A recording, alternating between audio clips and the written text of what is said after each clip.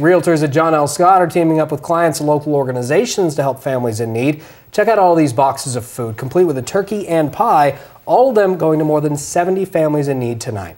And each of the children in those families received gifts hand-picked by the Realtors at John L. Scott in Medford. The brokers raised $7,000 on all these gifts, and they say it's worth it. We as Realtors are so blessed by this community that it's nice to be able to give back to them. You know, it's something that I'm passionate about just because Christmas is important and little kids look forward to that, and they don't understand that their parents can't necessarily provide for them. All of this was inspired by the owner of the company, who back in 2008 had a vision to help people in this community, especially children.